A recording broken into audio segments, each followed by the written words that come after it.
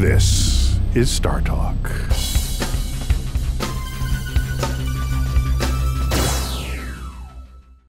Taylor from Eugene, Oregon asks, do gravitational waves have any direct effect on the physical environment?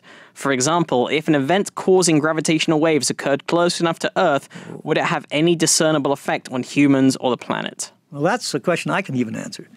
And in fact, if we measured this event from two black holes, and I have to start that way, which was, fortunately for us, 1.2 billion light years away.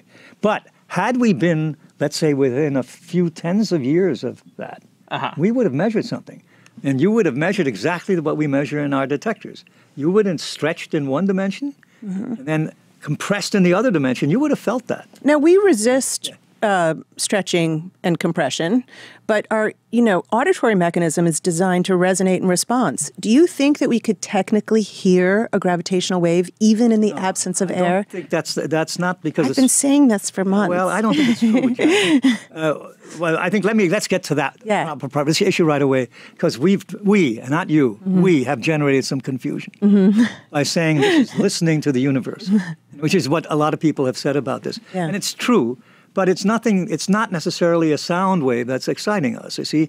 And what is happening is that we are seeing these stretchings and compressions, and that's certainly going on in your ear too. The compression and extension, even for that 1 year away, light year away, is still too small for your ear. So how close do you think? Oh yeah, I would agree with if that. If you got close enough, you would. But if you got close enough, you would feel it over your whole body, and you might hear something. But that's not what we're doing. What we're doing, like a sound wave is like the compression and expansion of the air around you. That's right. This is the actual space itself is doing that. Yeah, but be careful. What it is space. You're right. Space is doing the expansion and the compression. On the other hand, our instruments, this is where it gets converted into sound. That's why I looked at your microphone.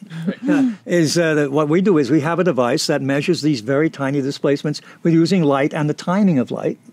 But then we convert that into a sound by amplifying it.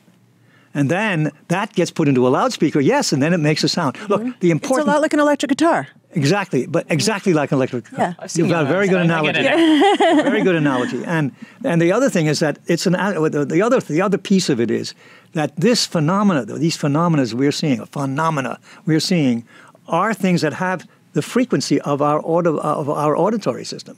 That's the nature is making things with frequencies that run from the bottom of the piano to the top of the piano. And that's just by chance. That's because the things we're looking at, it's a little more than that. What it is our instrument's only sensitive in that band, okay? And on top of that, nature's kind enough to give us something that does its wiggling and expanding and contracting and accelerating in that frequency band. A couple of black holes collide. They happen to ring space-time in the human auditory frequency. Exactly. So let's...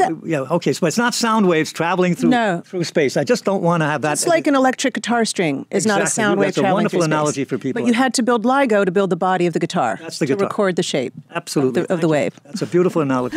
Excellent. And then we're going to all break out into air-style guitar.